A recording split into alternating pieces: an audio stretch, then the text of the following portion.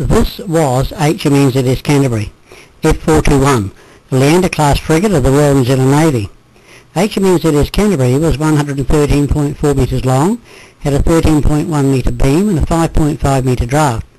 The Canterbury weighed in at 2,945 tonnes full load. HMNZS Canterbury was laid down in Scotland on 12th of June 1969 and launched 11 months later on 6th of May 1970, being commissioned on October the 22nd, 1971. She was powered by 2 steam turbines developing 30,000 horsepower through twin shafts and was the last steam-powered frigate in service. During her service years she travelled 960,000 nautical miles. She is seen here in Timaru, New Zealand in March 2005, paying her last visit before decommissioning and then going on to be sunk in the Bay of Islands as a diving attraction. She was sunk on November the 3rd, 2007.